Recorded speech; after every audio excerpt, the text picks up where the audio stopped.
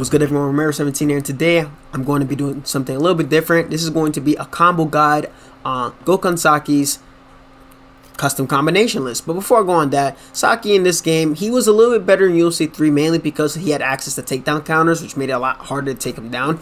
But in this game, his striking is very solid. Obviously, he is a multiple-time kickboxing champion, but his grappling is absolutely dog terrible in this game. Although I don't really like that his clinch striking and clinch control isn't good. Granted, he didn't do too well in the UFC. He stated that, the wrestling practice was a lot on him. It was actually harder to train for MMA than it was to actually go fight for MMA. And it's understanding, you've been striking your entire life, you have to grapple and everything else, and he's a little bit older too. His health stats aren't exactly there, but he made his return, I believe, late in 2021 and had a successful comeback to kickboxing.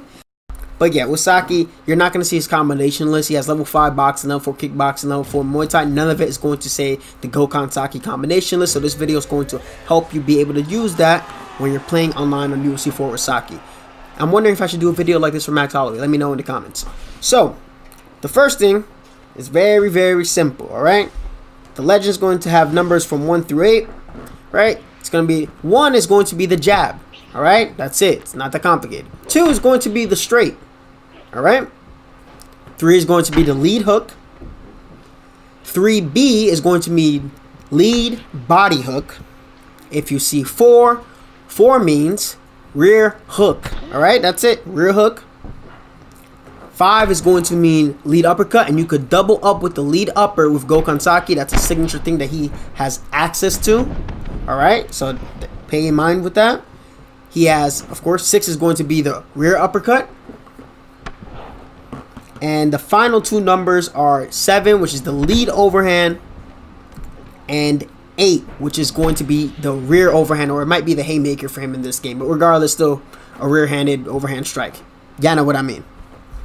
So first up is going to be the 1, 2, 5, 4, 3. So it's going to be a jab, cross, lead uppercut, rear hook, and lead hook to the head. This is how it's going to look like when you execute this move correctly. Remember, you can always pause the video. You can put slow-mo on if you need to be any slower than this, so you can see exactly what the strikes are going to be for the combination that is listed in the numbers on top of the screen. The second custom combo is the jab, cross, lead hook, lead body hook, rear leg kick. It can also be done with a calf kick because UFC 4 has calf kicks in the game.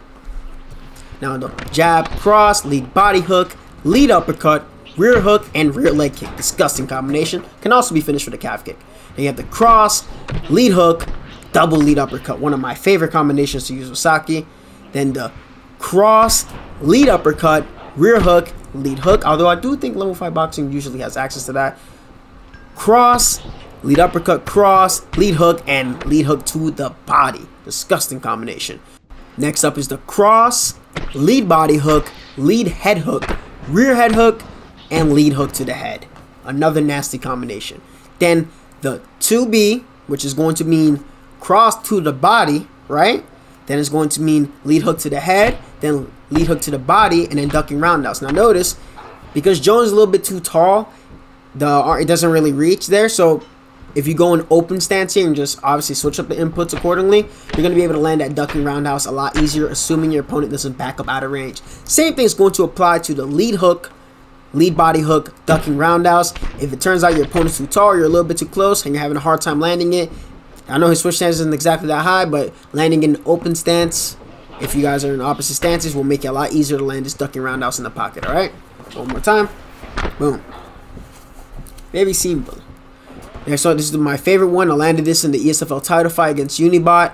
It's going to be the lead hook, double lead uppercut, and rear overhand. Disgusting. Oh, one of my favorites. Then there's this one, the lead hook to the head, lead hook to the body, lead uppercut, rear overhand, and lead hook. That one's awesome as hell. Then the lead hook to the body, rear hook, lead hook, and rear hook. Basically, you're just kind of like matching hooks at the end there. Same thing with this one here. It's going to be the lead hook to the head, then the rear hook to the head, then a lead hook to the body, and then it's going to be a rear hook to the head, and then a lead hook to the head. Obviously, a little bit out of range there. It is what it is. Then this one's basically you're smashing hooks, alright? It's very simple. Lead hook, rear hook, lead hook, rear hook, lead hook. Alright? Simple. Very simple. And then the last two, double lead uppercut into the rear overhand. Boom. And then the final one, and hopefully you guys enjoyed this instructional video, rear overhand into lead overhand. Mero 17, I'm out of here. Have fun using Saki.